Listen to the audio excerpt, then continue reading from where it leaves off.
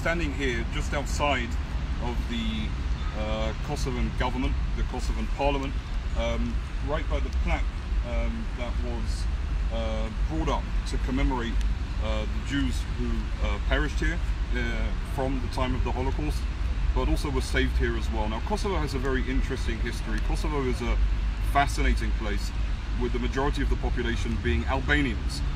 And the Albanians, general Muslim population, had a really important and fascinating sort of role during the Second World War.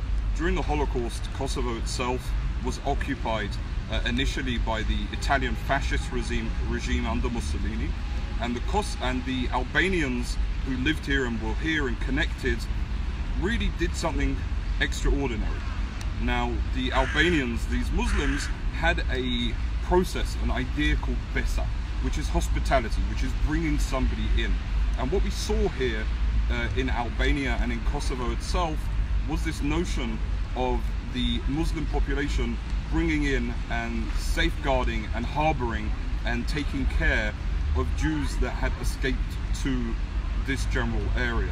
Now, sadly, the Jewish population of Kosovo, Albania pre-war, 40% of that population was sent to Bergen-Belsen, murdered by the German Nazis with the entrance of Germany and fascist Italians.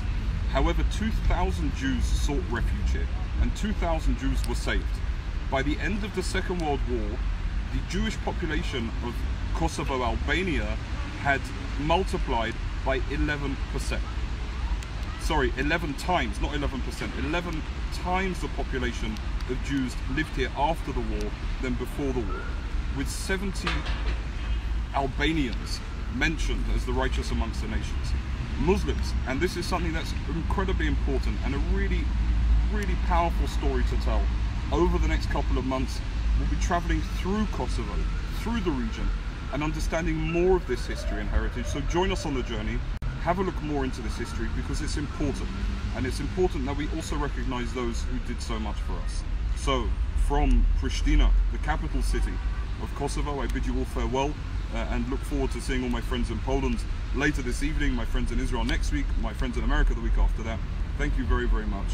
From Kosovo, goodbye.